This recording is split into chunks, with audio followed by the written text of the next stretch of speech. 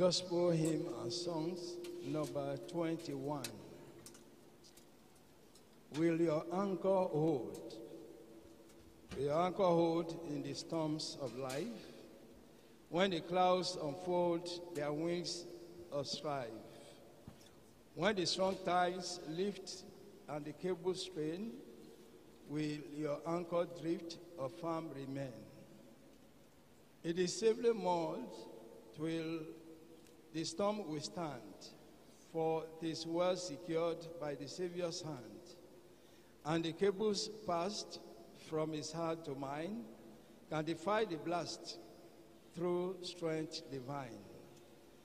It will firmly hold in the straits of fear, when the breakers have told the reef is near, though the tempest rave and the wild winds blow, not an angry wave shall our back overflow.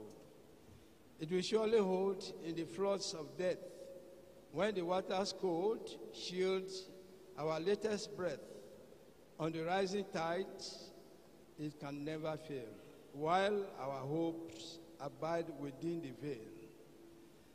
When our eyes behold through the gathering night the city of gold, our harbor bright, we shall anchor fast by the heavenly shore, with the storms all pass forevermore. We have an anchor that keeps the soul steadfast and sure while the billows roll, fastened to the rock which cannot move, grounded firm and deep in the Savior's love.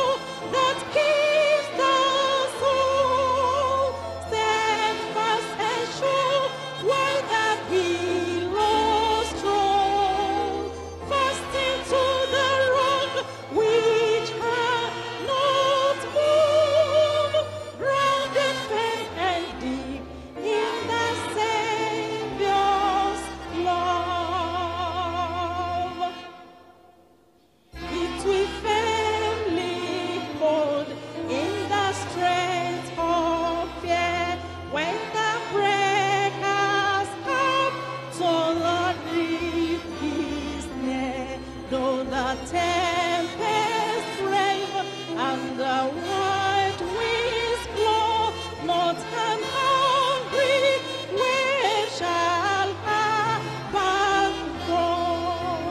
We have an anchor that keeps the soul steadfast and sure, while the billows roll. Fast into the road which cannot move, rounded pen and deep in the Savior's love.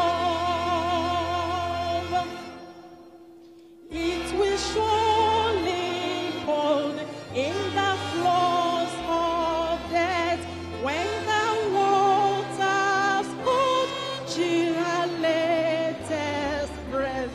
On the rising tide, it can never fail, while our hope abide within the veil.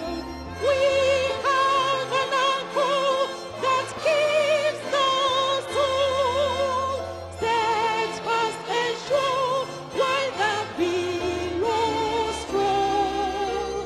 Fast into the road which cannot move, grounded firm and deep in the Savior's love. When our eyes behold through the gathering night the city of gold, harbor bright, we shall have fast by the heavenly shore, with the storms of past forevermore. We have an anchor that keeps the soul steadfast and sure, while the billows roll. Fast into the road which cannot move, rounded firm and deep in the Savior's love. Amen. We have an anchor that keeps our soul. So open your mouth and begin to talk to the Lord this morning. Whatever storm, whatever problem, whatever challenge you are passing through this morning, everything.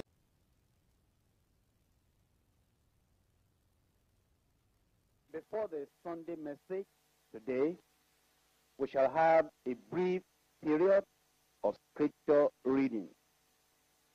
The Acts of the Apostles. The Acts of the Apostles. Acts 14. Acts 14.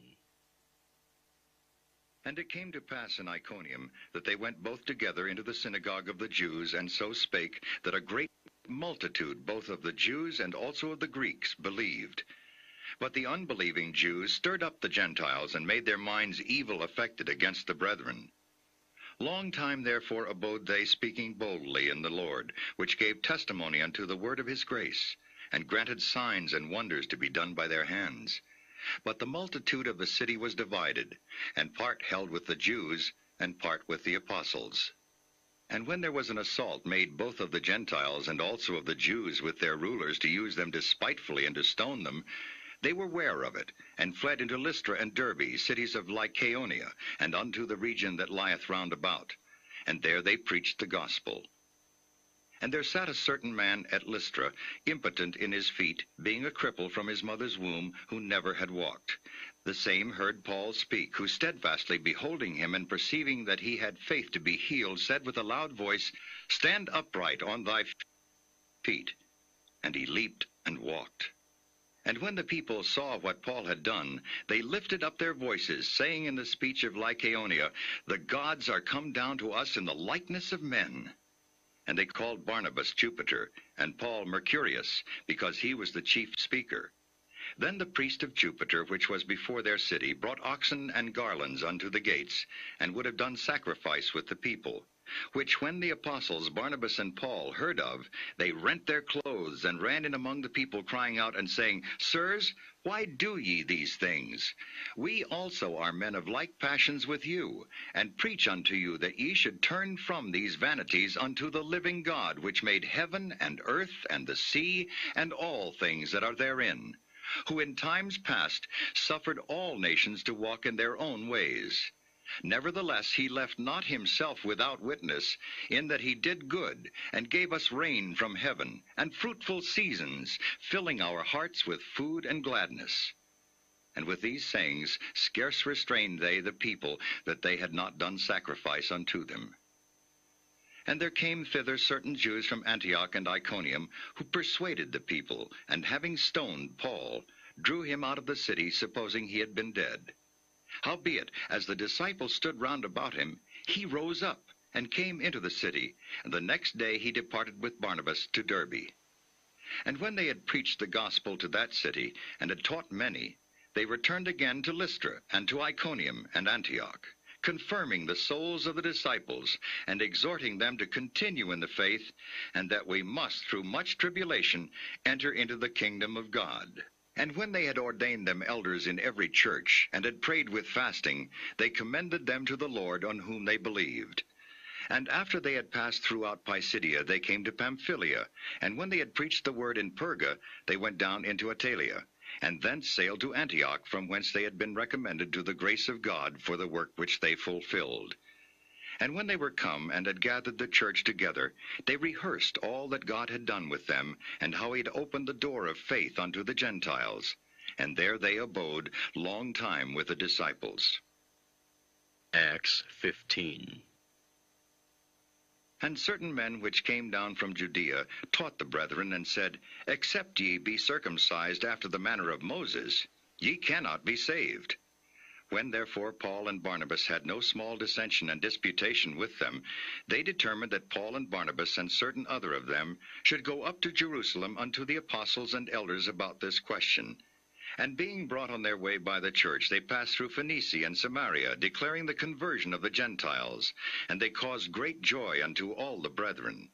And when they were come to Jerusalem, they were received of the church and of the apostles and elders, and they declared all things that God had done with them. But there rose up certain of the sect of the Pharisees which believed, saying, that it was needful to circumcise them, and to command them to keep the law of Moses. And the apostles and elders came together for to consider of this matter.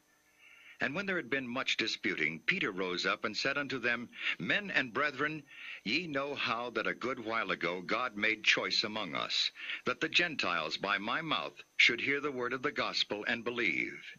And God, which knoweth the hearts, bare them witness, giving them the Holy Ghost, even as he did unto us, and put no difference between us and them, purifying their hearts by faith. Now therefore, why tempt ye God to put a yoke upon the neck of the disciples, which neither our fathers nor we were able to bear? But we believe that through the grace of the Lord Jesus Christ we shall be saved, even as they. Then all the multitude kept silence, and gave audience to Barnabas and Paul, declaring what miracles and wonders God had wrought among the Gentiles by them. And after they had held their peace, James answered, saying, Men and brethren, hearken unto me. Simeon hath declared how God at the first did visit the Gentiles, to take out of them a people for his name.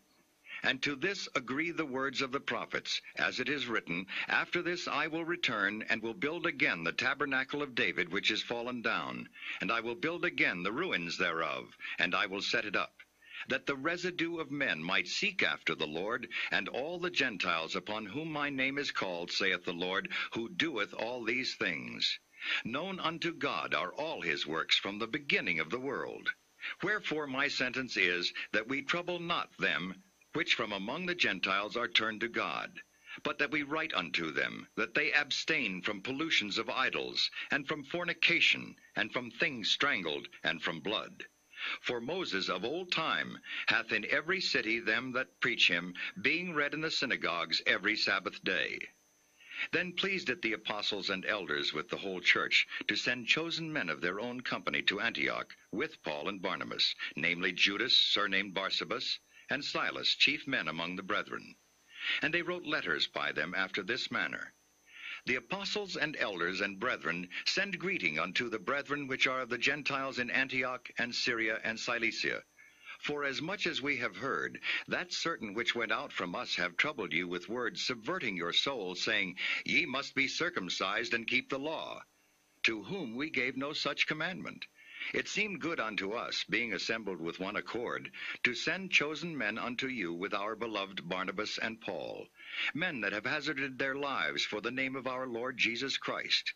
We have sent therefore Judas and Silas, who shall also tell you the same things by mouth.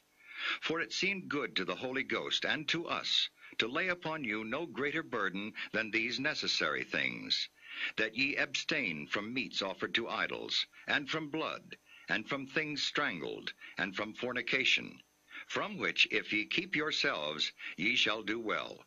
Fare ye well. So when they were dismissed, they came to Antioch, and when they had gathered the multitude together, they delivered the epistle, which when they had read, they rejoiced for the consolation. And Judas and Silas, being prophets also themselves, exhorted the brethren with many words, and confirmed them. And after they had tarried there a space, they were let go in peace from the brethren unto the apostles. Notwithstanding, it pleased Silas to abide there still. Paul also and Barnabas continued in Antioch, teaching and preaching the word of the Lord, with many others also. And some days after Paul said unto Barnabas, Let us go again and visit our brethren in every city where we have preached the word of the Lord, and see how they do. And Barnabas determined to take with them John, whose surname was Mark. But Paul thought not good to take him with them, who departed from them from Pamphylia, and went not with them to the work. And the contention was so sharp between them, that they departed asunder one from the other. And so Barnabas took Mark, and sailed unto Cyprus. And Paul chose Silas, and departed, being recommended by the brethren unto the grace of God. And he went through Syria and Cilicia, confirming the churches. May God help us to be doers of the word. Amen.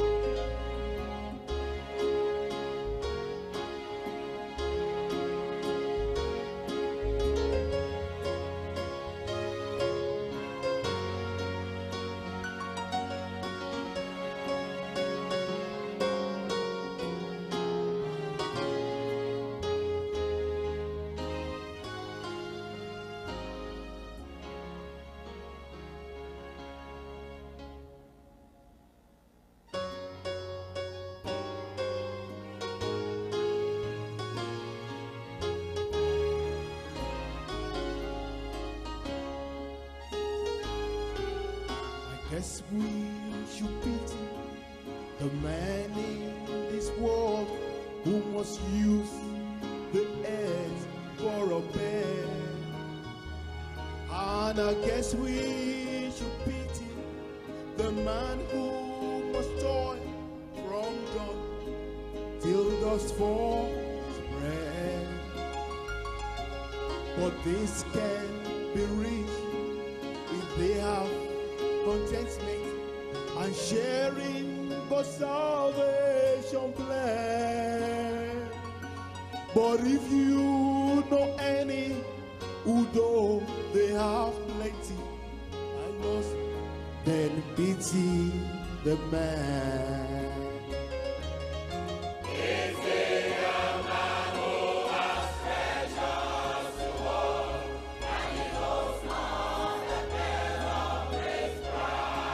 Oh, pity the man though he live long on earth, and he knows not the giver of life.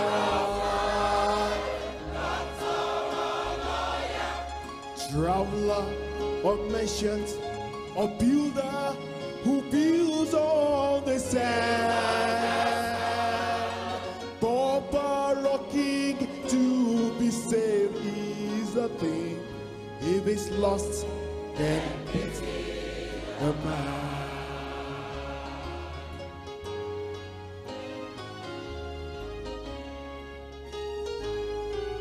I guess there are those who pity the saved as though they were missing life's best, forgetting that treasures of earth pass away and that heaven's the place to invest.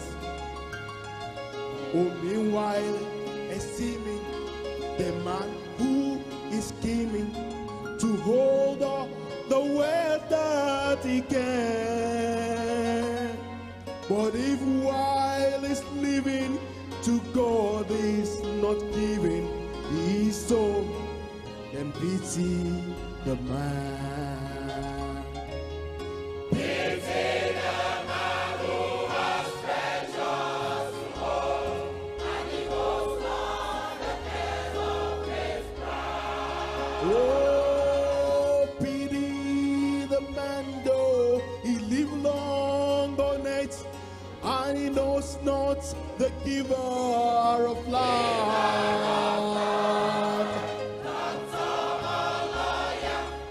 Traveler, or merchant, or builder who build on the sand. Pauper or king to be saved is the thing. Lost then pity the man.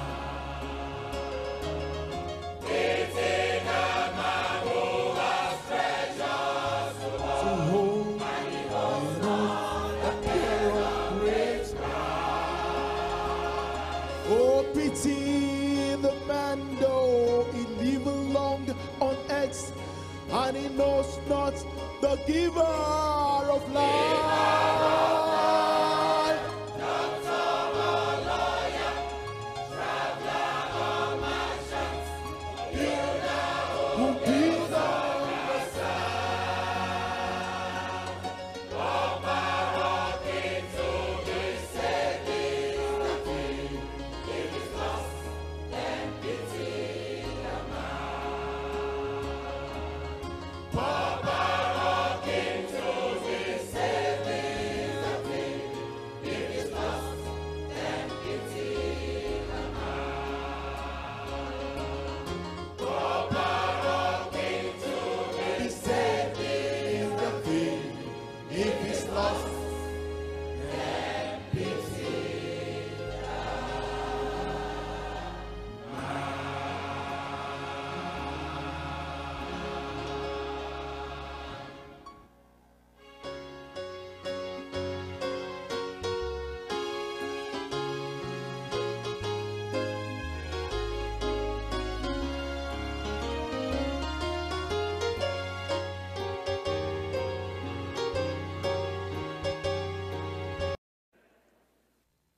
Amen.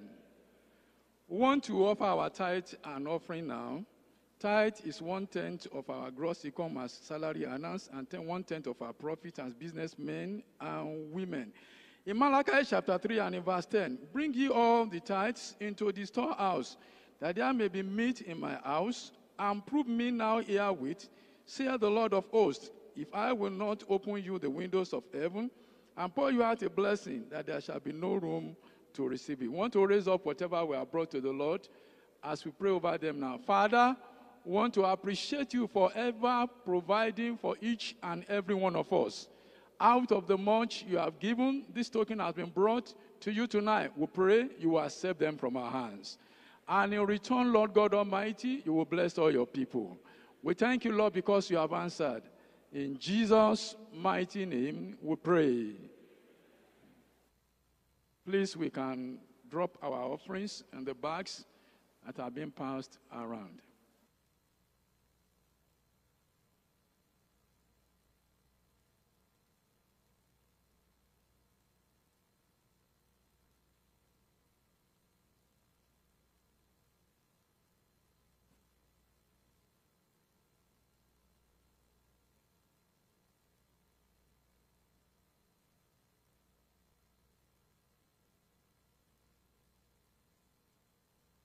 Has been working great miracles in the life of people present physically in the program, and those who are connecting through satellite, through internet, through Zoom and social media. The Lord has been glorifying his name, and we want to listen to some of these testimonies. Like I told you at the end of this program, don't be in a hurry to go. Stay back and we shall rejoice together. The first testifier. Praise the Lord. Praise the Lord. By the special grace of God, my name is Sister Rachel Ahmed from Abuja region, Itako Group, Palace District. I want to thank the name of the Lord for what God has done for me yesterday. Since 2013, I have a very painful, I have a pain in my stomach.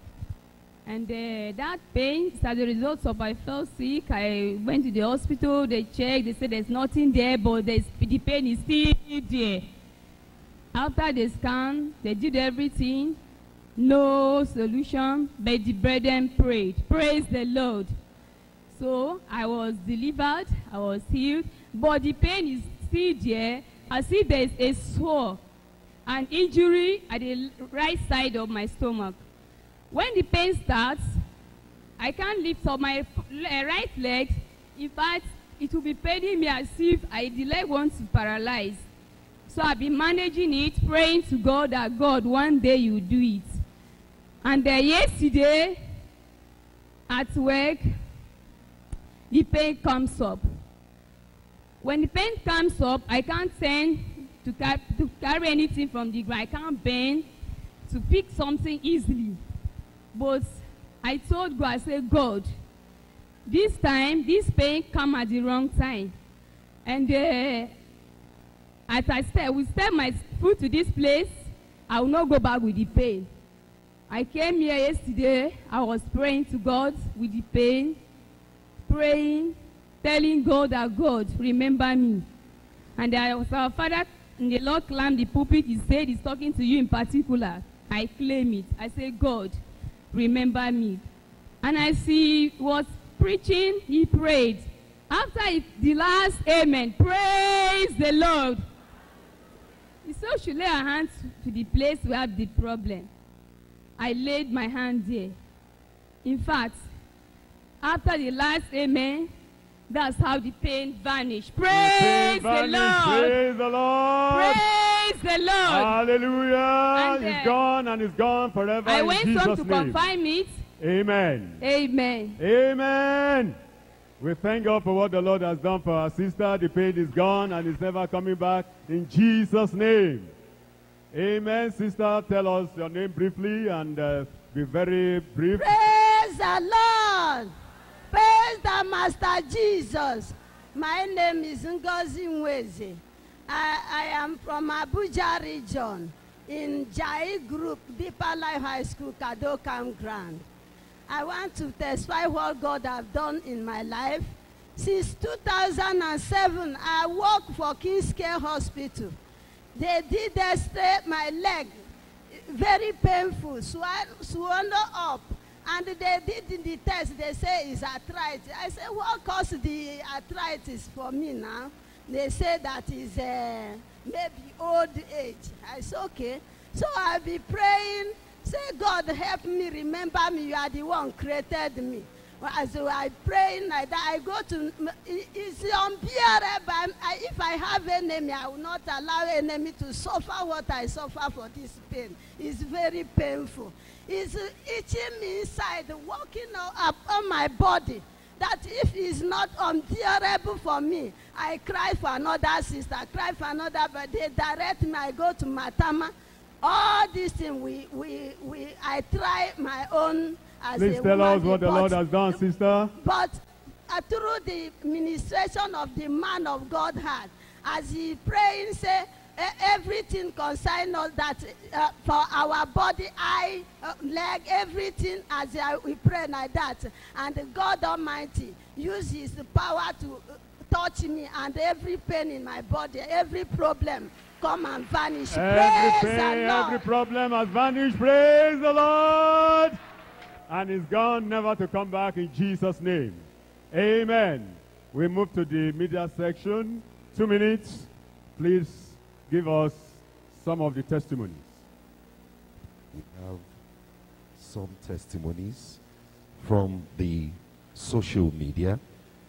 From Yaya region, Sister Ladi Ogoyi used to have pains on her right hand, right leg, and that happened for a long time. She said after the GS prayer last night, the pains suddenly disappeared, and now she can stretch her hand and her leg and there is no pain at all. Praise the Lord.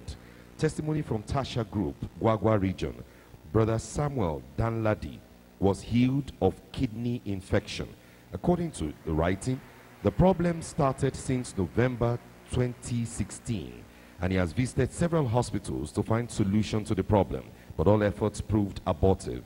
After the prayer of the man of God on the first day of the crusade, he touched himself, he searched himself, he went back to check and found out that the kidney infection had totally disappeared. According to his writing, he is perfectly healed and all the symptoms have gone away. Also from the social media, Amaka Chika Ede came back home with heavy pain all over her body. But when he heard that our father in the faith was coming, she decided to trust God right on the social media. During the prayers, she believed God. And she said after the prayers, she checked and the pain is gone. She says she's perfectly okay now and God has healed her. Njoku David says, Almighty God healed me. I had a back pain that lasted for almost 1 year. After the prayer of the man of God, I am now totally healed. Praise the Lord. Striking testimony from Taraba State. Mama Usman Audu from Bailey region in Taraba State was a blind woman. She was invited to the crusade on Friday night, that's yesterday. After the prayers of the man of God, Pastor Dr. W.F. Kumuyi, she believed God and she trusted God and started to wait for her eyes to be opened. Suddenly, according to her writing, her eyes instantaneously got opened. Brethren, Sister Mama Usman Audu can now see clearly. Praise the Lord. Finally, from Ebuka Fabian, he says, I had waist pain, excruciating waist pain. After the prayer of the man of God, the waist pain totally disappeared. Praise the Lord. Hallelujah. Put your hands together for Jesus. Give Jesus a clap of praise. Headquarters Church said, I welcome everyone to our Bible study tonight. It's always a joy when we come together and we learn together, and the power of the word works in every life. It will work more in your life. It's working already. Say it's working already. to work more in our lives in Jesus' name.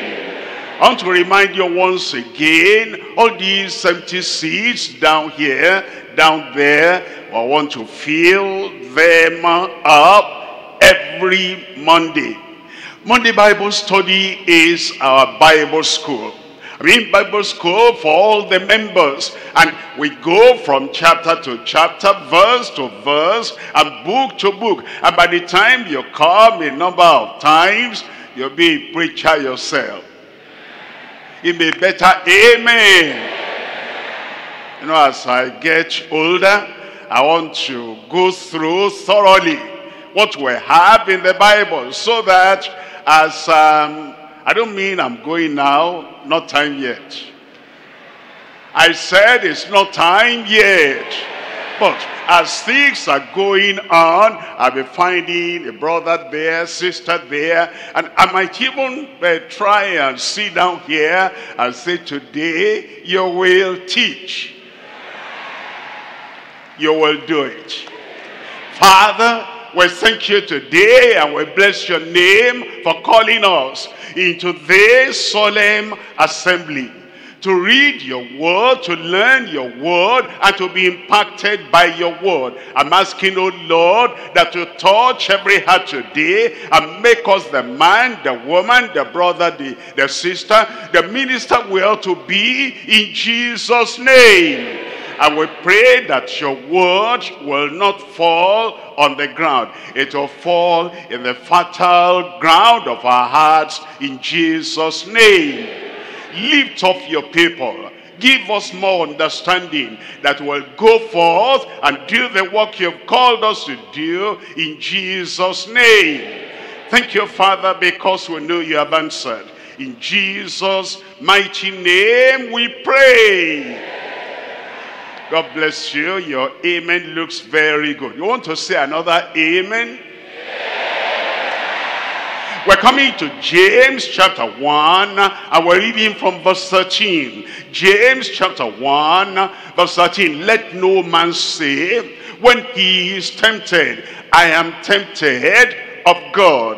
For God cannot be tempted with evil, neither tempted he any man. Look at verse 14. In verse 14, but every man is tempted when he is drawn away of his own lust and enticed. Verse 15, it says, then when lust has conceived, it bringeth forth sin, and sin, when it is finished, bringeth forth death.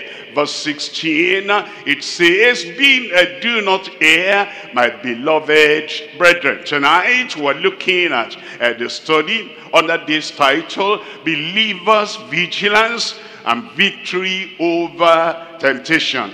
Temptation will come. Temptation is there. There's a devil in the world, and there are spirits in the world, and there are men and women in the world that would like to tempt the believer to sinning. Therefore, we need to understand, how do we overcome? How do we triumph? How do we have the victory? The believer's vigilance and victory over temptation. There are three things we're looking at here.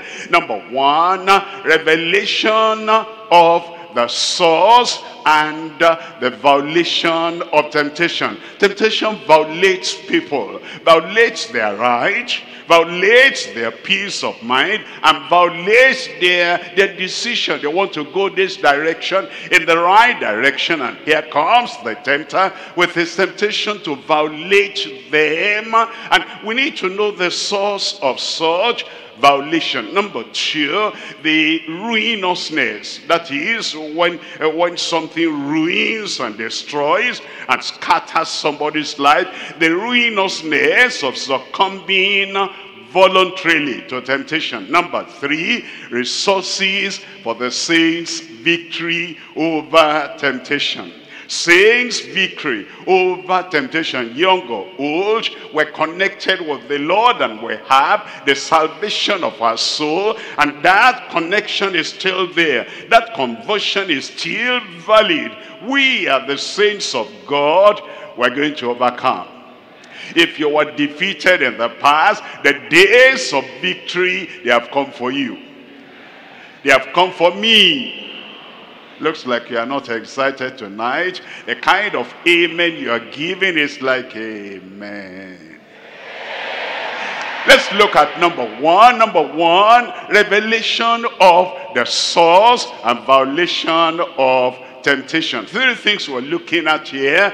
Number one, the regrettable statement on the temptation of the subjects. The subjects are the citizens in the kingdom, and they are the subject of the King of Kings and the Lord of Lords. And for anyone to say, I'm being tempted of God, that is a regrettable statement. Number two, revealed source of temptation to sin. When God tests us, that's not temptation, that's just testing. To test, to understand, to bring out our strength, our value, and to bring out our consecration. He can test us. Even though the word, the old English word from King James Version might say that God did tempt Abraham. Really, he tested Abraham to know his consecration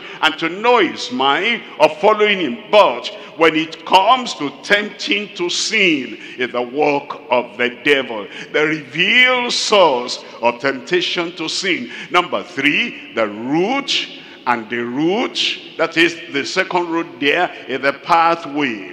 Is the road that from temptation to sinfulness. Let's look at number one. Number one, the regrettable statement on the temptation of subjects. We're looking at James chapter 1, reading from verse 13.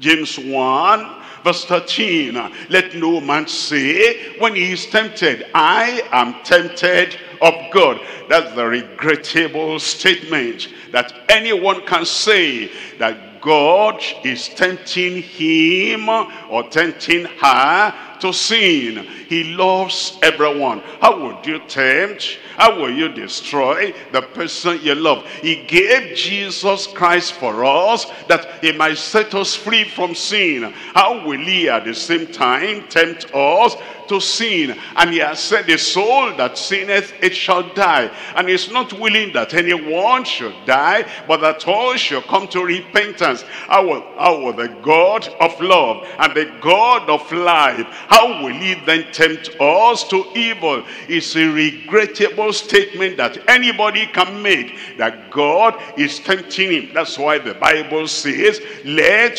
no man here, no man there, no man in the past generation, no man in the present generation, no man even in the world. God does not tempt them if he's going to judge them for their sin. How will he at the same time tempt them to commit sin in the world, in the church, among the young, among the old, anyone, anywhere? It is not God that tempts us. It says, let no man say when he is tempted, I am tempted of God. For God cannot be tempted with evil, neither tempteth he any man. We're looking at Genesis chapter 3.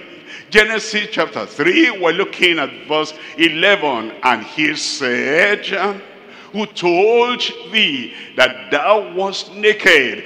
Hast thou eaten of the tree whereof I commanded thee that thou should not eat? Look at verse 12. It said, the man, and the man said, the woman whom thou gavest me to be with me, she gave me of the tree, and I did eat. It's not God that brought the temptation, and God did not create Eve, make her the wife of Adam so that he can fall. No, I will make him an help meet for him. The purpose of God, the intention of God is that the wife will help the man keep the man, protect the man, and will sustain the man with all the grace and all the strength that she could have. But the serpent came, Satan came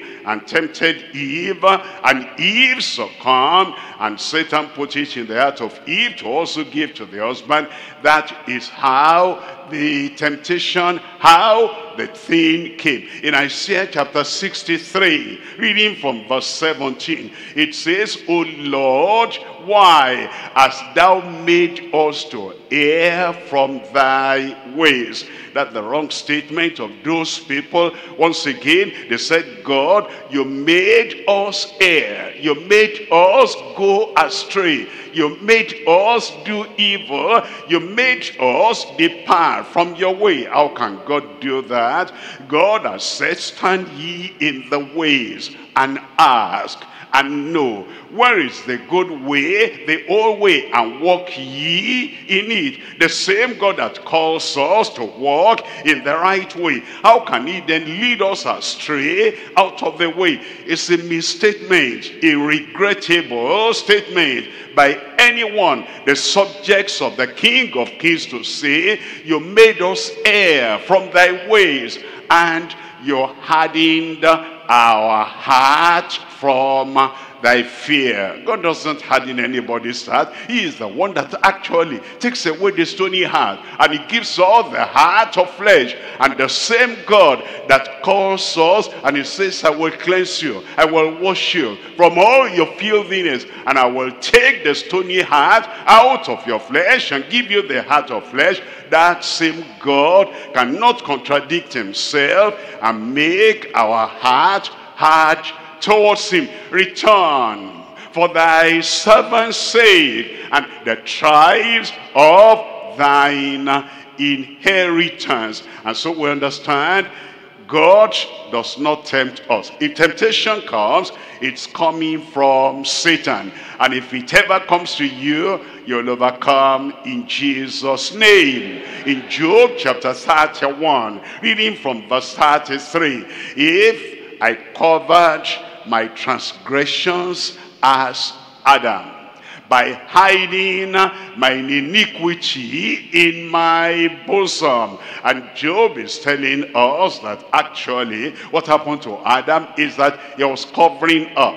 He was giving excuse, and that excuse did not stand. And Job said, I will not do that. I will not accuse God that is the one tempting me. Look at number 2 here. Number 2, we're looking at the revealed source of temptation to sin. We need to know who is the personality that actually tempts people to sinning. In Luke chapter 4, reading from verse 2. Luke chapter 4, verse 2. Being 40 days tempted of the devil. You see that the Father did not tempt the Son. God in heaven did not tempt Jesus, his only begotten Son. The Holy Ghost did not tempt the Son of God, Jesus Christ. It was the devil, because Christ came to this world to save. He came to this world so that he will recover the kingdom from the devil. And that's what God sent him for. And he said, I want to do your will. Lo, I am here. Look, I come to do your will. The same God that wants him to do the will of the Heavenly Father cannot tempt him not to do it. It says 40 days he was tempted of the devil. And in those days he did eat nothing. And when they were ended, he afterward hungered. Look at verse 3. In verse 3 it says, and the devil said unto him, if thou be the Son of God, command this stone that it be made bread. Very clear, it's the devil that tempts. Whenever you have any temptation, it's the devil that brings the temptation. And he has a goal. He wants you to fall. He wants you to compromise. He wants you to sin, so that as he has missed heaven, and he knows he's not going to heaven, and he knows it's a short time, he will soon be in hell. He says, I don't want to be there alone. He wants to gather all the sons and the daughters of men. He wants to gather them with him. I will not go with him.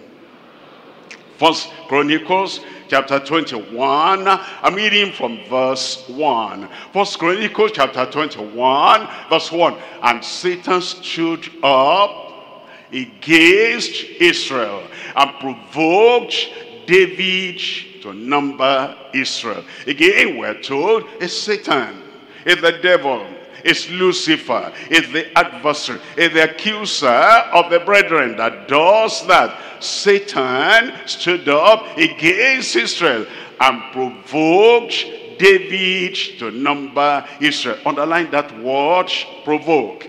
When there is something happening, and that thing rubs the wrong direction with you, and there is fuming from within, and there is anger from within, and there is uprising from within, and it's like you should rise up and go and do something wrong. It may be something of the flesh, it may be something like fighting, it may be like confrontation, whatever it is, that something is rising up in you as if get up, and go and confront them. That's provocation. Please remember, that provocation is of the devil, and that provocation is of Satan. You will not obey Satan. I will not obey Satan.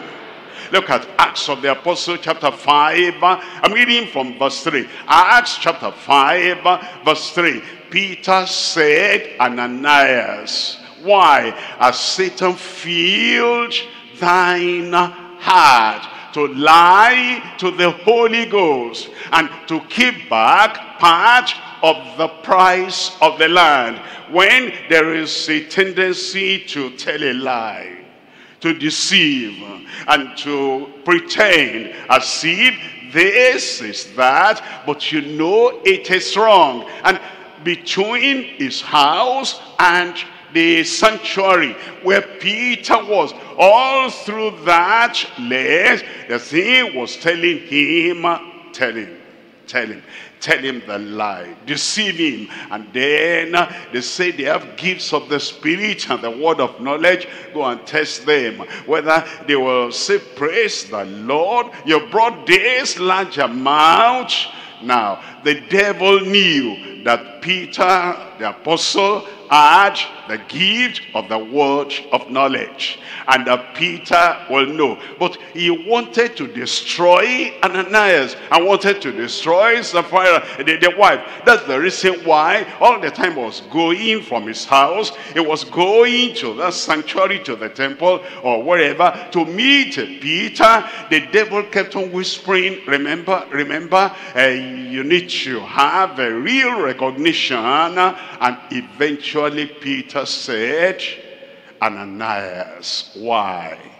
At this time of revival, why? At this time when the Holy Ghost came and he is really baptizing people and filling people and we're being revived, why? At such a time like this, healings taking place, deliverance is taking place, and the power of the Lord moving in a way we've never seen before. Why is it at this time Satan filled thine heart to lie to the Holy Ghost and to keep back part of the price? Look at verse 4. In verse 4 it says, whilst it remained, was it not thine own? And after it was sold, was it not in thine own power?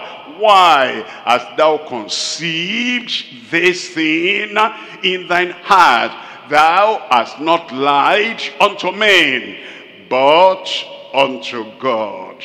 You have not lied unto man, but you have lied unto God. That the trick of the devil. He says, he's an ordinary man, a man like yourself.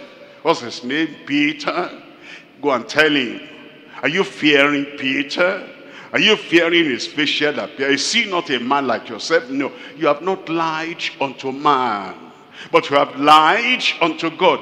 The devil will make people to think he's just a man. Call him pastor, he's just a man. Call him apostle, he's just a man. Call him director, he's just a man. And the devil will say it doesn't matter, lying to an ordinary man, and then will give them a reason for telling the lie. But Peter set him straight and said, no, you are not lying to me, you are lying unto God. And you know what happened? He died right there. We're looking at 1 Corinthians chapter 7, and we're reading from verse 5. We're being told by the scriptures very clearly that Satan is the source of temptation to sin. It says in 1 Corinthians chapter 7, verse 5, defraud ye not one the other. I want you to underline that word, defraud. When somebody practices fraud and he cheats the other person in business, and he tries to do 419, and he tries to get money out of another person by craft, by cunning method, they call it fraud. And if he does it, he's accused of defrauding another person. Now he's talking about husband and wife, and he's saying, defraud ye not one the other. That is, the husband has a right to the wife has a right to the husband. And when, you know, the wife is always saying, I'm tired, I'm weak, I'm feeling sleepy, and just, I don't know, maybe I'm even sick. You will not be sick in Jesus' name. And then you deny your husband. Or it's the husband denying the wife. That, you know, at this age now, I think you should understand that the body is no more as fresh as it used to be. And he's always giving excuse, and he's pushing the woman to go out and do whatever. And if the woman does that, she yields to temptation. And then if the woman comes to say, my husband, look at what I did, we're going to tell the pastor, but you are the one that pushed her out. The word of God is saying very clearly, defraud ye not one the other, except it be with consent, for a time, that ye may give yourselves to fasting and to prayer, and come together again. And come together again, that Satan tempt you not. Temptation is the work of Satan. Satan will not get you. Satan will not get me.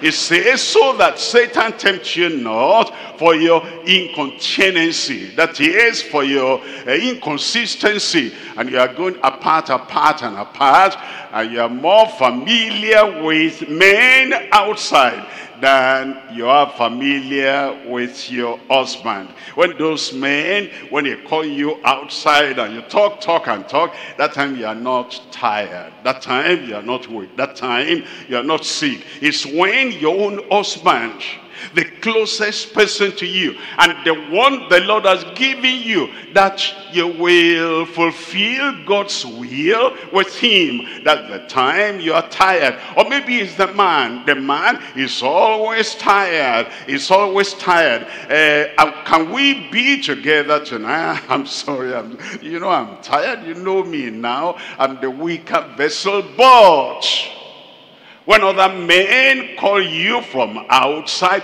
and you talk on the phone, and nowadays they even use a Zoom, and they see, and you find the woman laughing, and you say, but this woman said she was tired. No, it's the temptation of the devil. The Lord deliver us from the devil in Jesus' name. He will not get you. I said they will not get you. if you're in the habit of, pushing your husband away, pushing your wife away, and you are closer to men outside, closer to women outside, talk and talk and talk without stopping, even at night. At the time, you should even, the man calling you from outside should understand. The woman calling you from outside should know. Look at the time. I should release that woman. I should release that man to be in his family. They don't do that. You're yielding to temptation. The Lord deliver you in Jesus' name. Point number 3 there. Number 3, we're looking at the root of temptation. And the root, they call it route in other places, the route from temptation to sinfulness. We're looking at James chapter 1.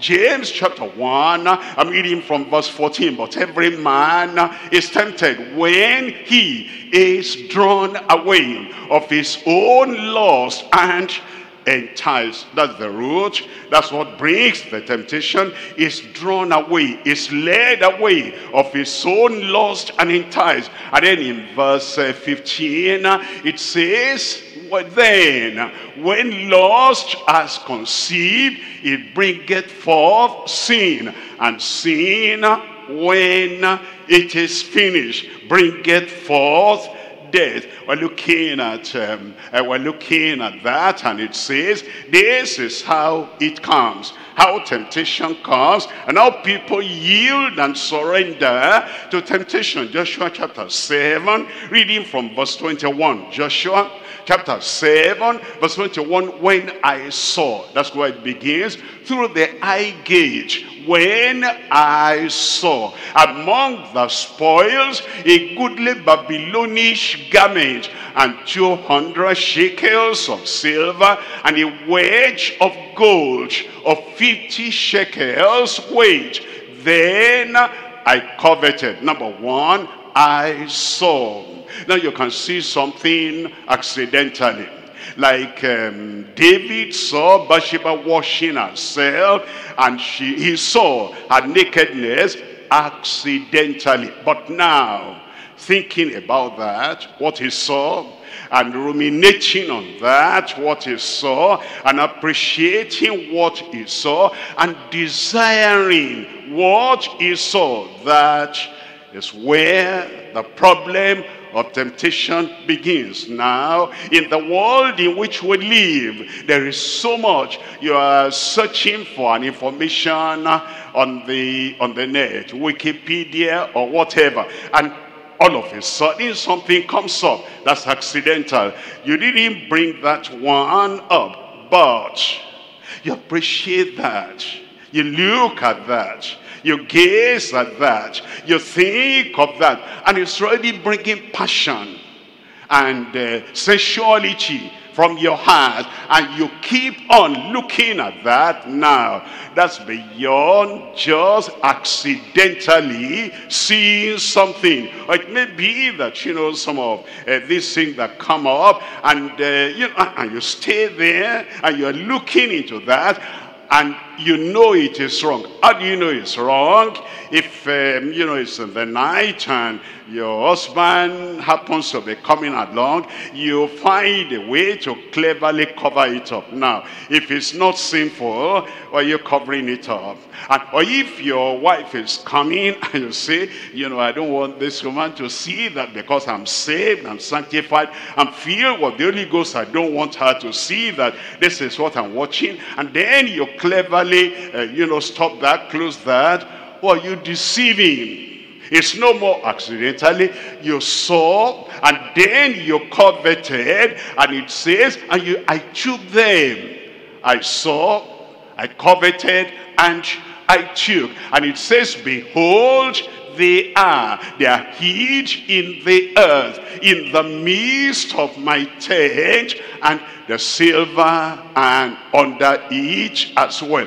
We're looking at Hebrews chapter 12, Hebrews chapter 3 rather. Hebrews chapter 3, we're looking at verse 12. It says, take heed, brethren, lest there be in any of you an evil heart of unbelief in departing from the living God. Temptation, if you yield to temptation, it makes you to depart from the living God. It tells us in verse 13, but exhort one another and daily while it is called today, lest any of you be hardened through the deceitfulness of sin. Verse 14, it says, for we are made partakers of Christ if we hold the beginning of our confidence steadfast unto the end. Hold the beginning of your faith, of your confidence, of your consecration steadfast unto the end. We're coming to point number 2. Point number 2, we're looking at the ruinousness of succumbing voluntarily to temptation. The ruinousness of succumbing voluntarily. Nobody is forcing it on you. In fact, even the phones we use, we can control our phone. And if you see that something comes in and you know that that source is always sending something to you that will pollute your mind, that will defile your mind, you know already that that is what you are going to see if you open it. Can't you shut it up? Can't you block that side and say, I will not yield to that? Or if it's a man, the man is always coming. I'm talking physically now. He's always coming, and you know that whenever he comes, he has something in his lips. It's going to introduce something. It's going to say something. It's going to drag you to something that eventually you might not be able to shake off. He wants to visit you. And every time he visits, you know, if Jesus came at such a time with that pollution, with that defilement, you will miss heaven. Because it says, thou hast heard, thou shalt not commit adultery. But if you look on a woman to lust after her, you've committed it already in your heart. If you look on a man to lust after him, you've done it already in your heart. And so you understand, if a messenger of Satan, if a tempter, if a temptress is coming to you, there's no point saying, what can I do now? Shut your door. Getting to heaven is not child's play. You have to say, here is where I stand. And that is how to overcome. You will overcome. I will overcome. The Lord confirm it in your life in Jesus' name. If you succumb, it brings death. Because it tells us in James chapter 1, reading from verse 14, but every man is tempted when he is drawn away of his own lusts and enticed. In verse 15, it says, then when lust has conceived, it bringeth forth sin, and sin, when it is finished, bringeth forth death. We're looking at Ezekiel chapter 18, reading from verse 30. Ezekiel 18 verse 30, therefore I will judge you, O house of Israel, everyone according to his ways, says the Lord God. Repent and turn yourselves from all your transgressions, so iniquity shall not be your ruin. If you yield, it ruins you. It destroys you. It pulls you away from the kingdom of God, and it puts you in the direction of going to that other side where you don't want to go. 3 things we're looking at. Number one, spiritual death of all who are living and succumbing under temptation. Number 2, sad death of the lifestyle of surrendering to temptation. Number 3 is the second death after a lifetime of yielding to temptation. Let's look at number 1. Number 1, we're looking at spiritual death of all who live and succumb under temptation. Look at chapter 7 of the Psalms. Psalms chapter 7, and we're reading here from verse 11. It says, God judges the righteous, and God is angry with the wicked every day. Do you know, when you go in the direction of wickedness, yielding to temptation, God is angry with you. You might, call him good names, great names, and praise him. But if you're succumbing to temptation, and you know it is temptation, because it's always dragging you down, or maybe, apart from being temptation to you, that interaction with that other person is bringing temptation to him, or bringing temptation to her. And as you do that, God is angry with the wicked every day. It tells us in verse 14.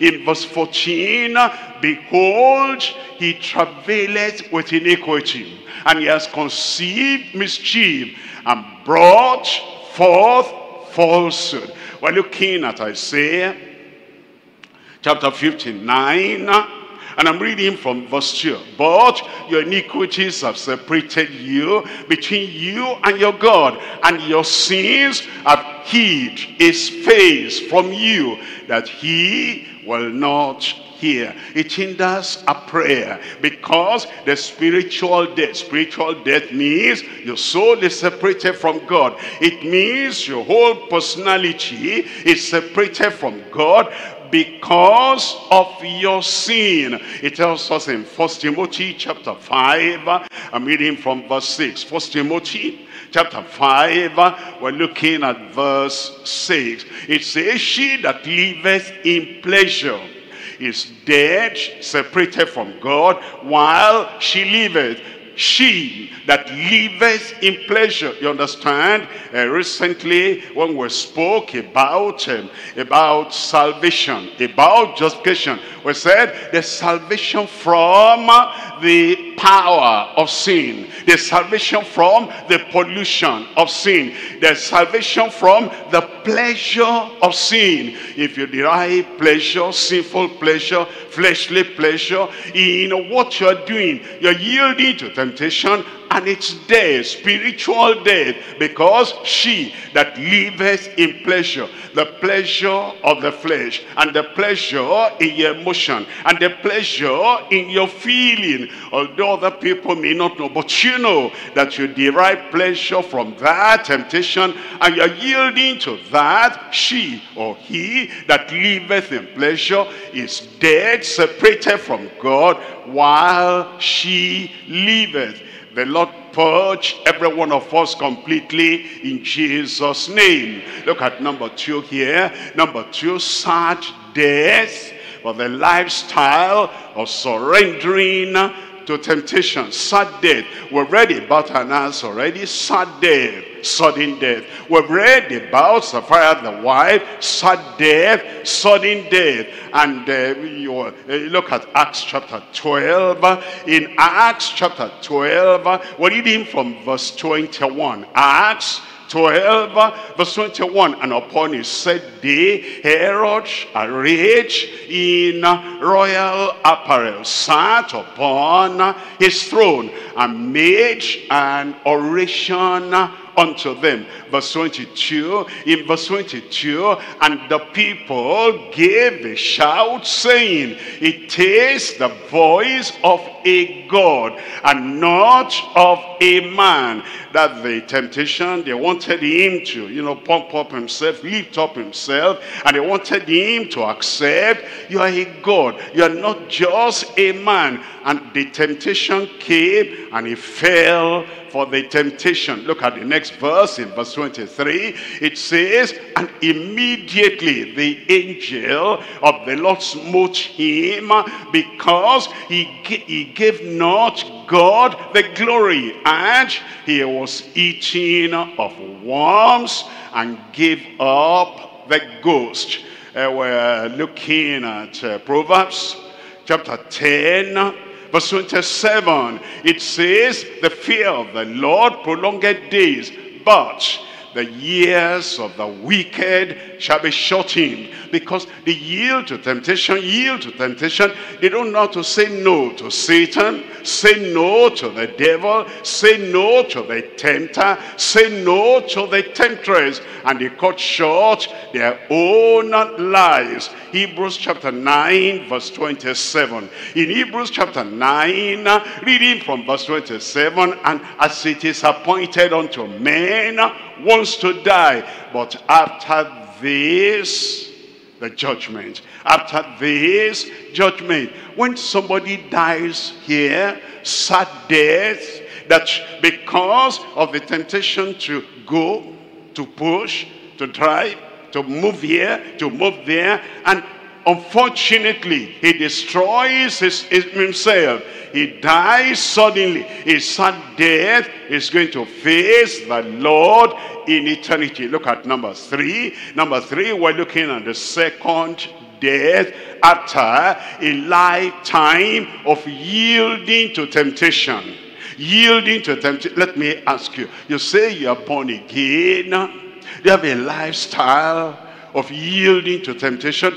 Do you ever say no to that thing drawing you, dragging you, attracting you? Do you ever say no to that thing that is of the flesh? Do you ever say no to that thing that is weakening you and weakening you? No matter how much you pray and no matter how far you go in consecration, when that thing comes, do you ever say no? The people who don't know how to say no, and the people who don't check their mind, they don't check their heart, and they don't check their propensity to sucking in evil. There's going to be spiritual death, there's going to be sad death, and there's going to be the second death after a lifetime of just yielding and yielding and yielding to temptation.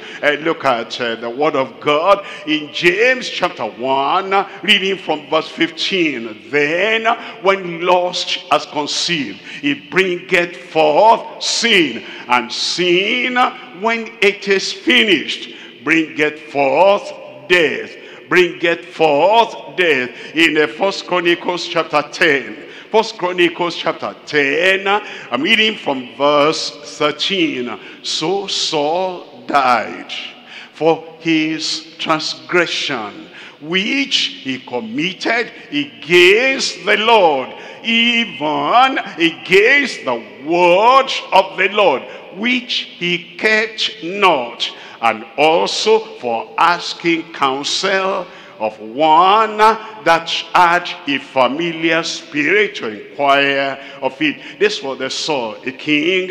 When he came to the throne, he searched for all the witches and the wizards and all the necromancers and all the people that dealt with familiar spirit, and got them out of the land. After a person has so consecrated himself and that everybody knew, now he got a problem and he wanted solution, and he said, go look for me and search for a witch, somebody having familiar spirit.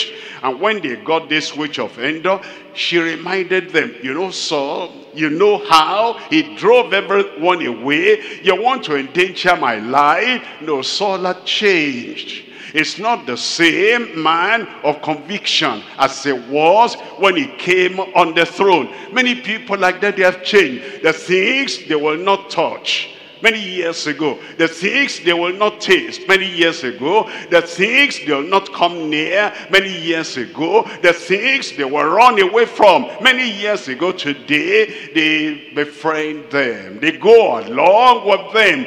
And their lives are totally changed like Saul. And we're told God then smote him and killed him for his transgression. Look at verse 14.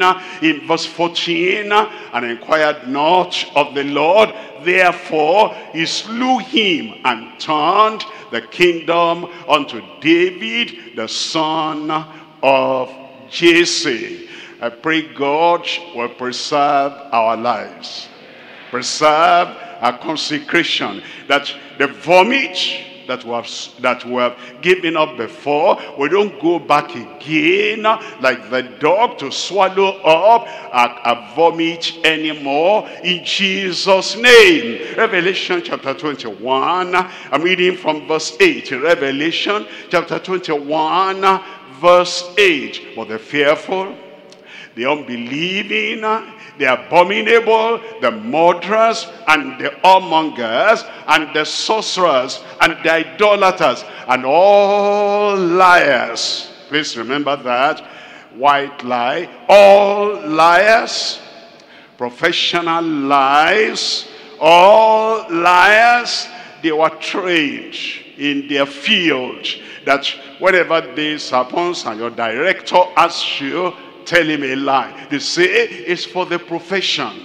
But all liars, or maybe lying in the family, that, you know, the wife is lying to the husband, and the husband is lying to the wife. I'm telling him that lie because, you know, he has hypertension. And if I tell him the right thing, his blood pressure will shoot up. He might die.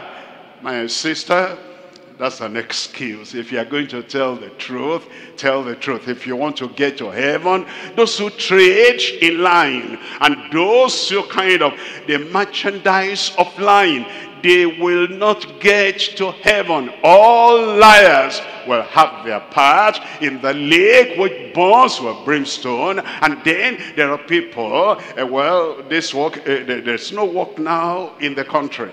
And if I tell the management the real truth about this, I will lose my job. If I lose my job, how do I try to get another job? And because of that, they told a lie. They cover that lie with another lie. And when you're about to discover that, they cover it with another lie. You might keep your job. You might not keep the job, even with the lying, because God is on the throne. He can still make you to be suspended or to be dismissed, even if you told the lie. But the point is, whether you keep the job, you don't keep the job, all liars shall have their part in the lake which burneth with fire and brimstone, which is the second death. The people that go about, all they can do is, I saw you talking to the pastor.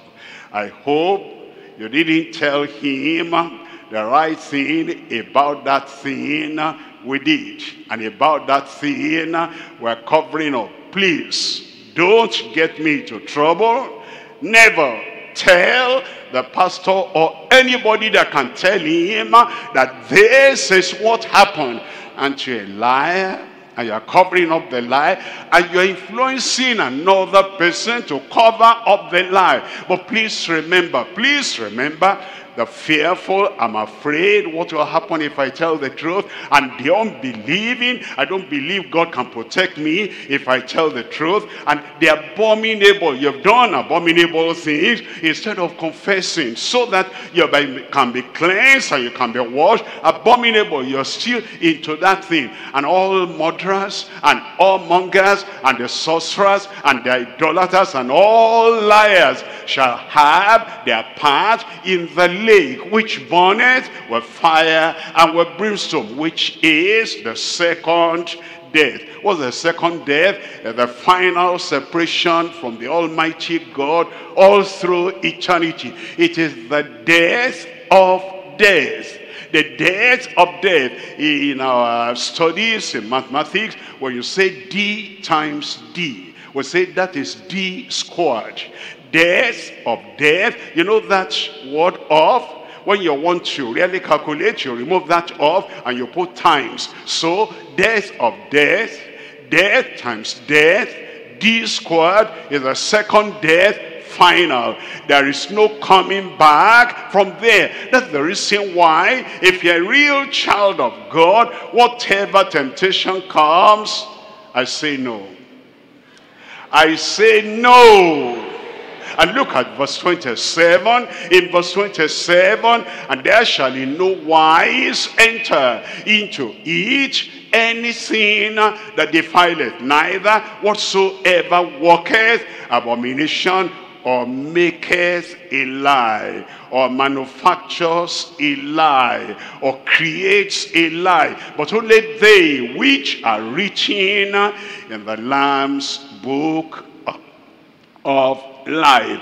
We come to point number 3 now. Point number 3, resources for the saints' victory over temptation. The resources we have, the strength we have, the conviction we have, the ability we have, so that we overcome temptation. Temptation coming from any direction. Temptation coming from maybe your flesh, maybe your loss, maybe your pride of life, maybe your surrounding, maybe your habit, maybe from other people. We will have the victory. I will have the victory. Confirmed in Jesus' name. 3 things we're looking at here. Number 1, God, a protector and preserver from temptation. Number 2, grace, a portion and power over temptation. Number 3, godliness through prayer and perseverance against temptation. Look at number 1. Number 1, God, a protector. God, a preserver from temptation. In Genesis chapter 20, I'm reading here from verse 3. Genesis chapter 20, verse 3. But God came to Abimelech in a dream by night, and said to him, Behold, thou art but a dead man. For the woman which thou hast taken, for she is a man's wife. I think you might know the story. Actually, Abraham was now getting old and old and old. And Sarah, the wife, was also old. But she still looked pretty. And so Abraham told Sarah, anywhere we go, you know, these unbelieving kings, no matter how many women they have to their record, they still want, people like you. So tell them, you're my sister. It was actually Abraham that planted that lie in Sarah. And so they got together.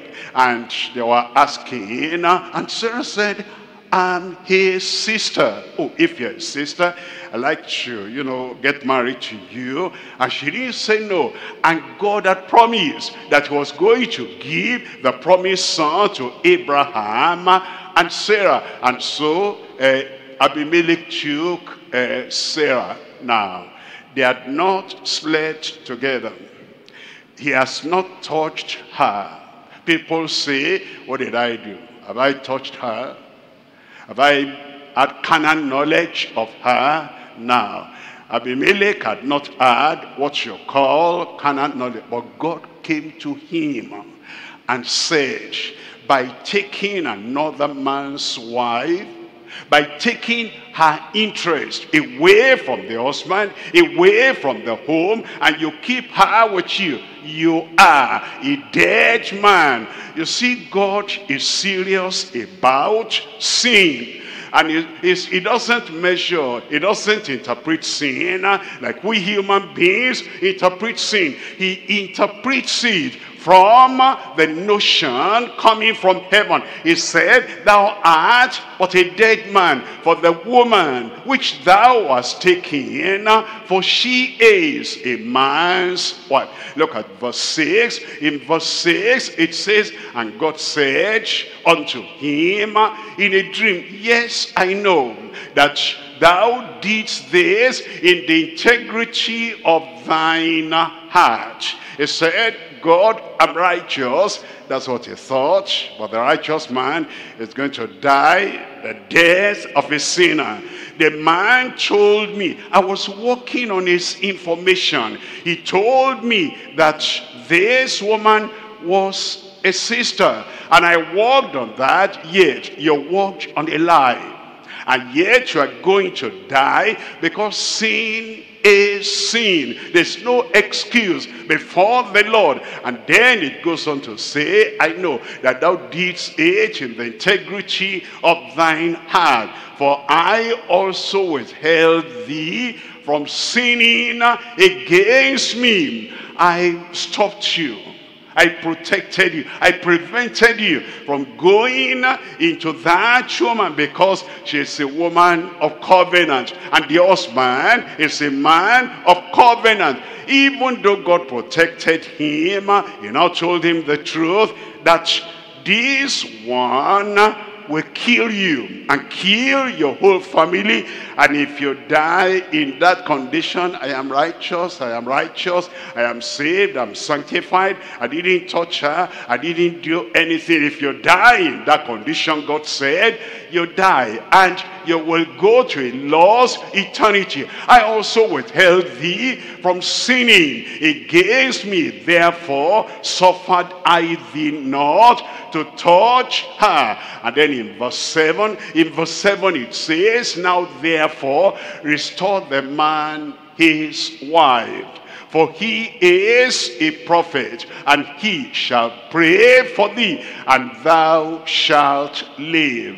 And if thou restore her not, if thou restore her not, if you say, well, from what he told me, what have I done wrong? If you restore her not, if you don't get her back to her husband, so that she can be with her husband 100%. Not that you and Abraham are sharing her together. If you don't restore her, you will know thou that thou shalt surely die, thou and all that are thine. Thank God the man woke up early in the morning and restored Sarah, his wife. And Abraham prayed for him, and they did not die.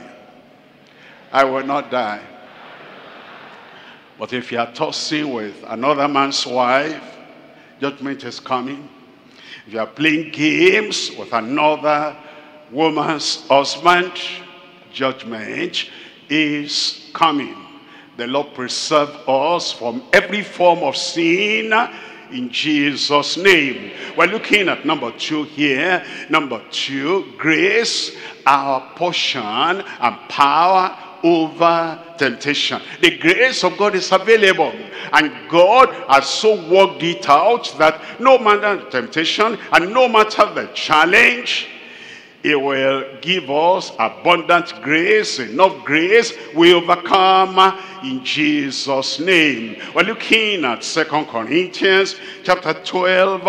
I'm reading from verse 9. 2 Corinthians chapter 12, verse 9. It says, and he said unto me, my grace is sufficient for thee. That's what the Lord is telling you tonight. My grace is sufficient for thee. His grace is sufficient for you. For my strength is made perfect in weakness. Most gladly, therefore, will I rather glory in my infirmities, that the power of Christ may rest upon me. The power of Christ will rest upon you. The kind of power you have never known will come upon you tonight in Jesus' name. Greater grace and higher grace and deeper grace coming into your life tonight in Jesus' name. We're looking at Hebrews chapter 12. Hebrews chapter 12, we're reading from verse 14. Hebrews chapter 12, reading from verse 14.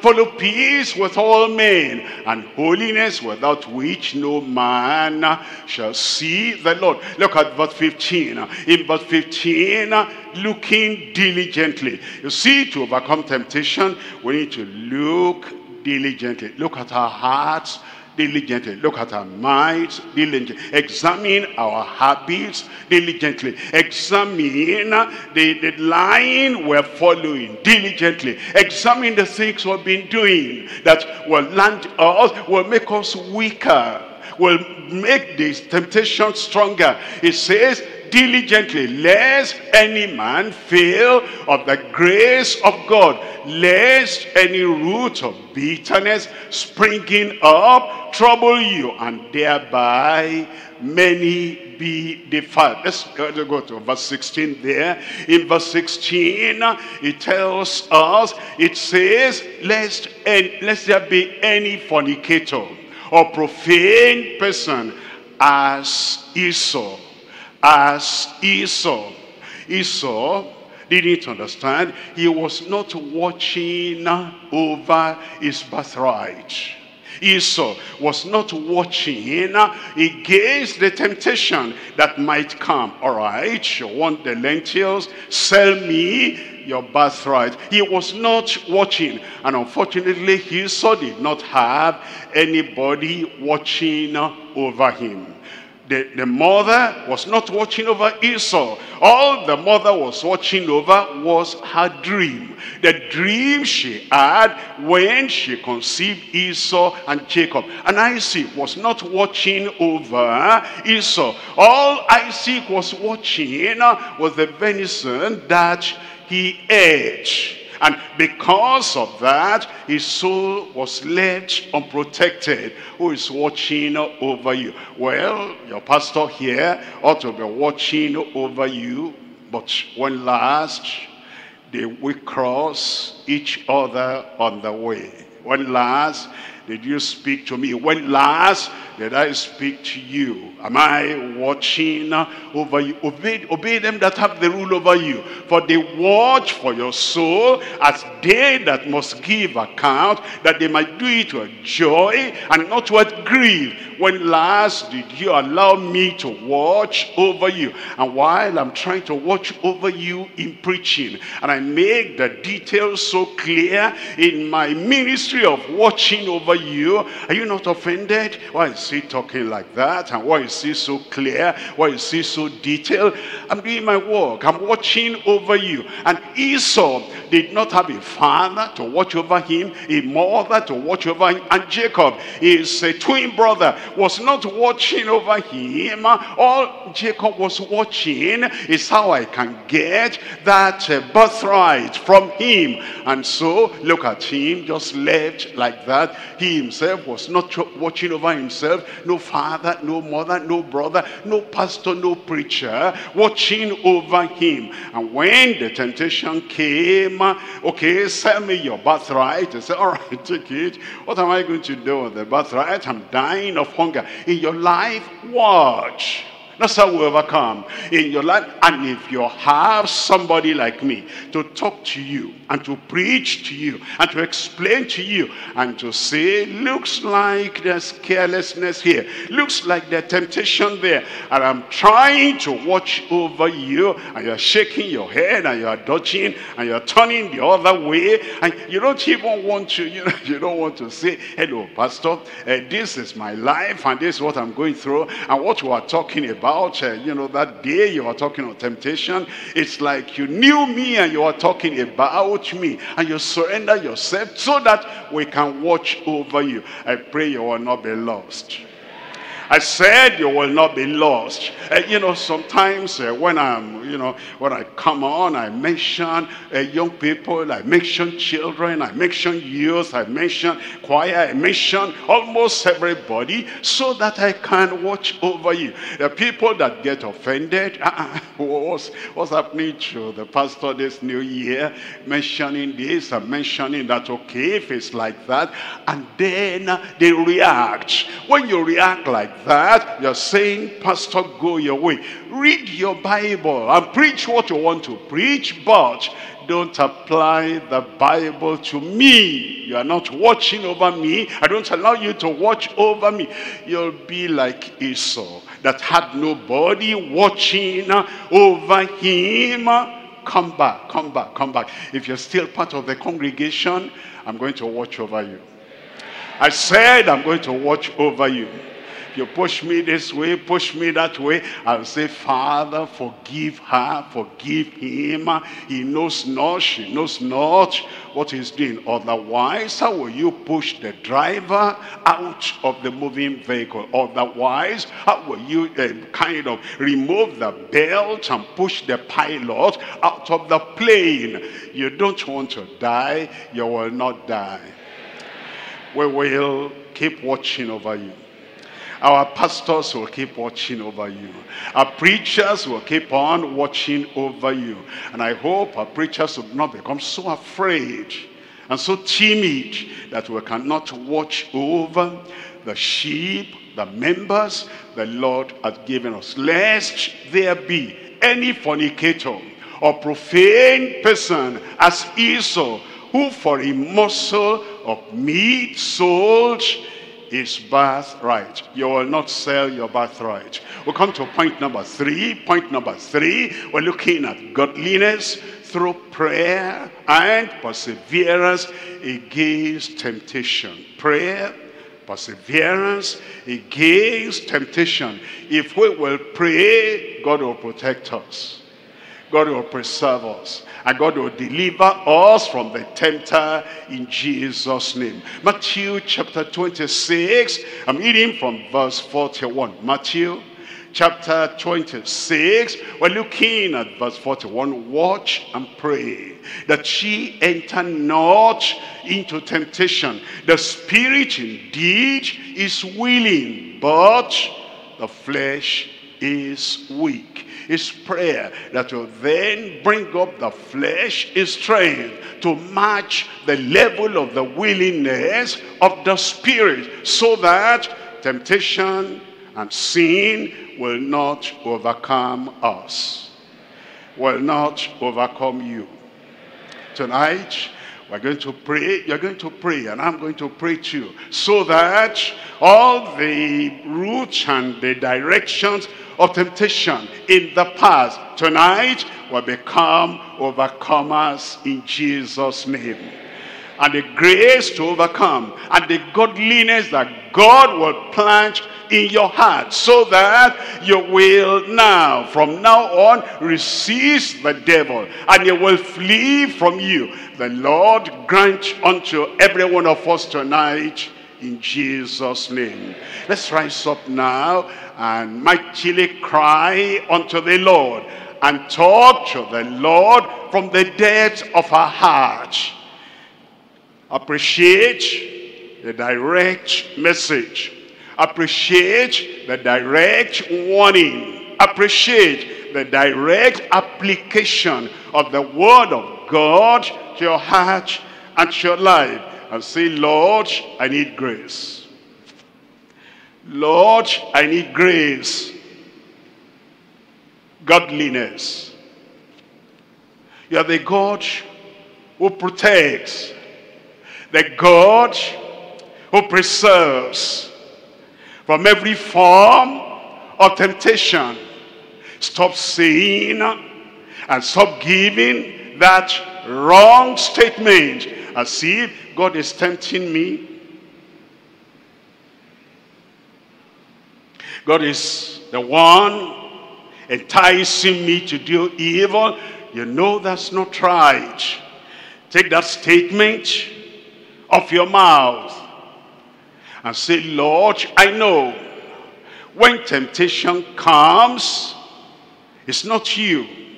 It's Satan. It's the devil. It's Lucifer. It's missed heaven. And he's looking for people that will join him to go to hell. That's why he's bringing the temptation. That's why he's bringing the allurement of the world. That's why he's bringing and presenting what will destroy you. Is presenting the poison as pleasure. Call upon the Lord and say, Lord, here I am. I surrender, I submit myself to you. Look at the source of that temptation. Look at the route, the route, the pathway of that temptation as it's coming. And you are telling the Lord, oh Lord, I recognize that. I realize that. I see that. That's how it comes. Then it weakens your heart, weakens your mind, weakens your life, weakens your resolve. But you want to tell the Lord, Lord, have mercy on me. Thank you, Lord, for giving me a pastor watching over me as one that will give account. I want to yield to the teaching. I want to yield to the instruction so that he will do it with joy, not with grief, but that is unprofitable for you. Tell the Lord, surrender yourself to the Lord.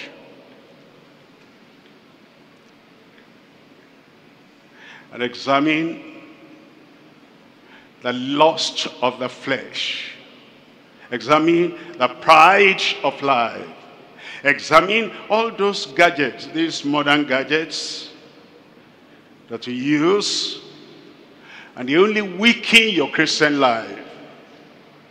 Check up. And promise the Lord.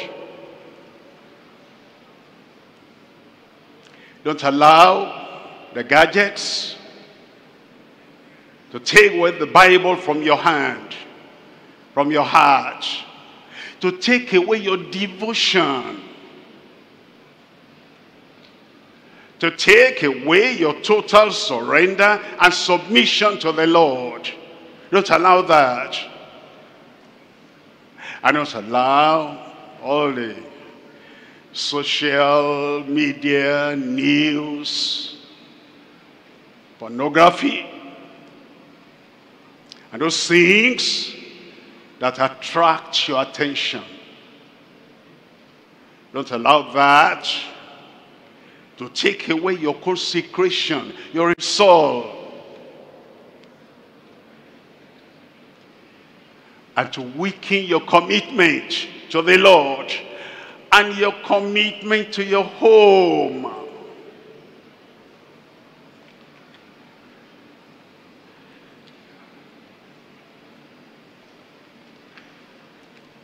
Examine yourself, whether ye be in the faith. Do you still have the same consecration that you had many years ago? The same response to the word of God that you had many years ago? Do you still have that? The same submission of heart to the word of God that you had many years ago? Or are you now judging the message, evaluating the message, classifying the message? That's not why you came. You came so that God can find you out, fish you out, help you to discover Where you stand.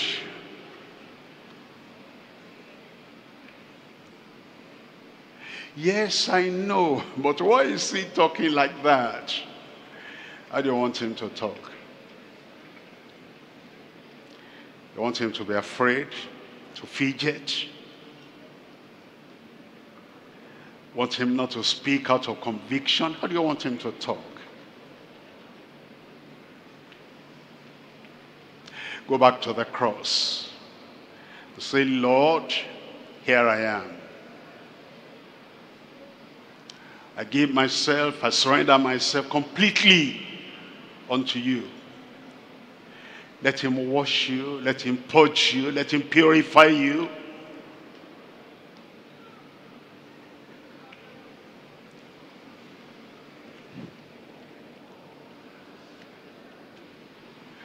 Temptation can ruin if you yield to it. Temptation will cause death if you yield to it. It will bring spiritual death, separate you from God. It will bring sad, sorrowful death, sudden death. If you yield to it.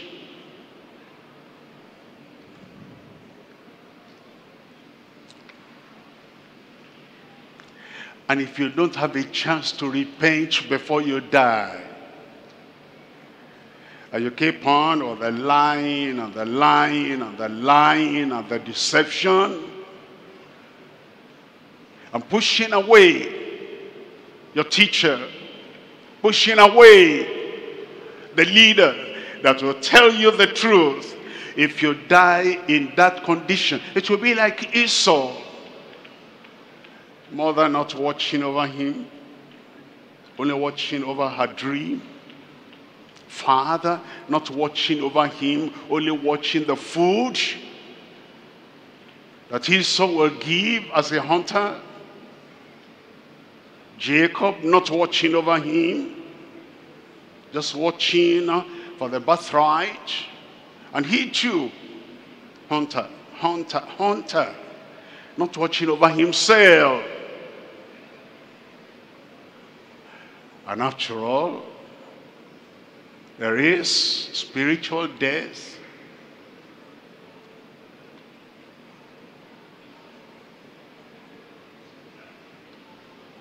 There is the sad, sudden, sorrowful death. There is the second death.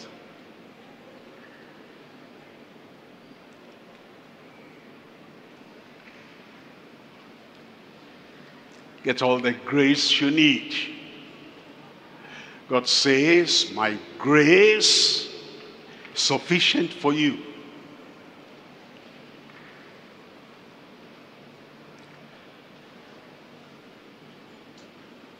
Get God on your side, that he'll protect you, preserve you every time.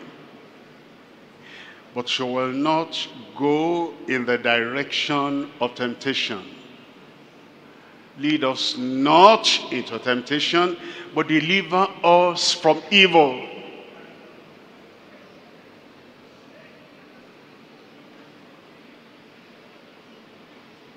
Pray, pray, pray without ceasing. Pray with faith. Pray with expectation that he'll make you strong.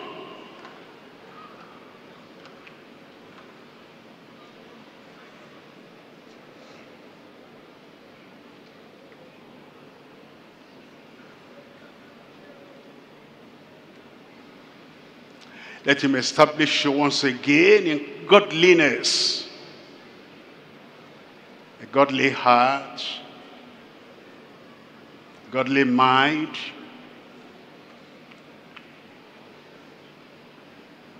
a godly lifestyle, free from sin.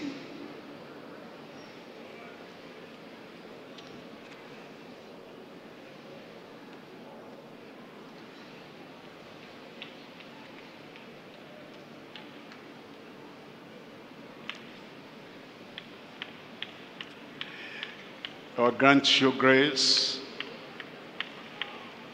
to deliver you. He'll preserve you unto his heavenly kingdom.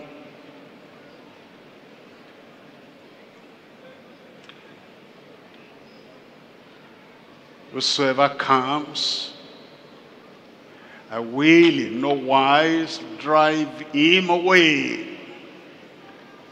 He loves you. He doesn't want you to drown in the ocean of temptation. Love yourself too. And tell the Lord, your love, protect me. Don't listen to the lies of other people. Abimelech listened to the lie of Abraham, to the lie of Sarah. He is my brother. She is my sister. And then Abimelech took her. Don't listen to the lies of people. I just like you. I don't have any intention. Don't listen to their lies.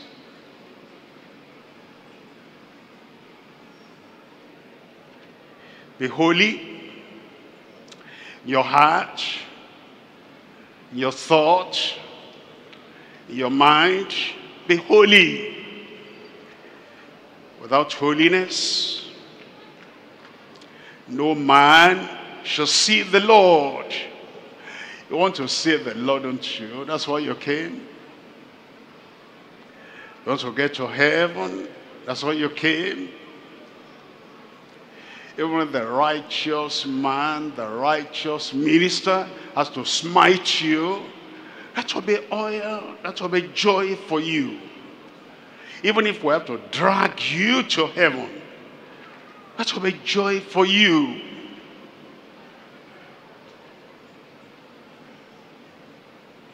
Surrender to the message, to the word. And say, Lord, do whatever you have to do to make me holy, to preserve me in holiness, so that when the trumpet shall sound, I will not be left behind.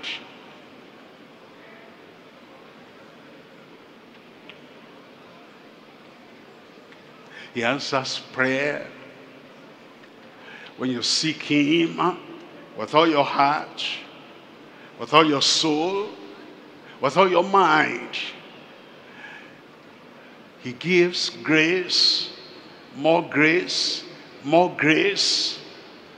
When you seek him in honesty, faithfully seeking all the grace you need to live to please him.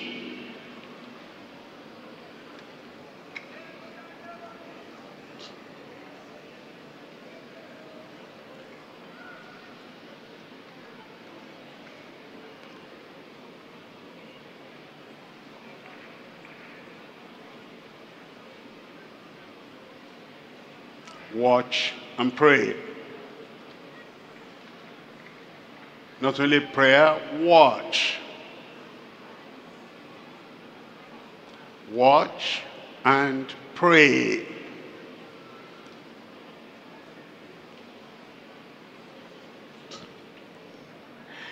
And if your local pastor is watching over you, accept. Don't isolate yourself. And if your GS is watching over you, accept. Don't dodge the message. Don't act as if I'm all right.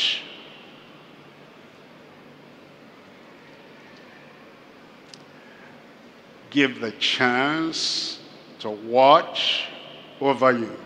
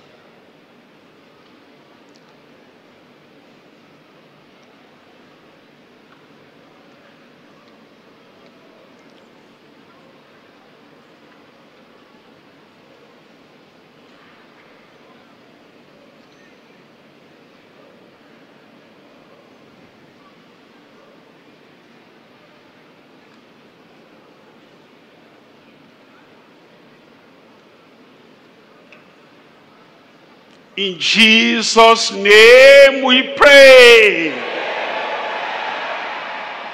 Have you prayed? I said, have you prayed? God has answered your prayer. More grace in Jesus' name. More strength in Jesus' name. More vigilance in Jesus' name. The Lord protect you. The Lord preserve you. The Lord perfect whatever is lacking in your life in Jesus' name. Father, we thank you for your word. We thank you for making it so plain that anyone hearing can read, can hear, and run. Lord, we thank you for your love and revealing your mind, your heart unto us as to the source of temptation, as to the ruinousness of temptation, and as to the grace and the power made available so that we can overcome. Lord, I pray, new strength, new power, more grace, abundant life will come to every one of us, make us overcome in Jesus' name. And for those who have trod the path of hide and seek for such a long time, and no pastor now is allowed to watch over them, no leader, no preacher is allowed to watch over them, Lord, recover everyone to the path of restoration and righteousness in Jesus' name. All the pranks and all the satanic method that will shield themselves away from the leader, from the pastor, from the overseer, from the general superintendent, so that nobody is watching over them and they want to be lost in the wilderness of temptation and sin. Lord, recover everyone in Jesus' name. And the pastors have become so fearful, so timid, and they fret and fidget, and they cannot even talk to members anymore. They cannot watch over members anymore. They cannot watch over the youth, over the adults, over the workers, full-time or part-time, because they have been told, stay away. I don't want anybody watching over me. Oh Lord, I pray all those unscriptural attitudes cancel in our church in Jesus' name. The boldness and conviction of a true shepherd grant unto all our leaders, and the submission and the absolute surrender of the sheep in the fold grant to all the members in Jesus' name. Those who are falling, lift them up. Those who are backsliding, restore them. Those who are weak, strengthen them. And those who are at the verge of backsliding, hold them and pull them back in Jesus' name. Lord, I pray everyone that has become an Esau, only watching for material things, and the spiritual life is gone. Oh Lord, restore, recover every Esau today in Jesus' name. Anointing that breaks every yoke. Break every yoke in every life in Jesus' name. That entrenched disobedience to the word of God, oh Lord, uproot it from every heart in Jesus' name. And Lord, raise us up and lift us up so that we can walk in righteousness, in holiness, every moment, every day, for the rest of our lives in Jesus' name. Confirm the truth in every life.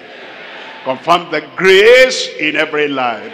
Confirm your protecting power in every life in Jesus' name. We're going back home in victory. We're going back home with triumph.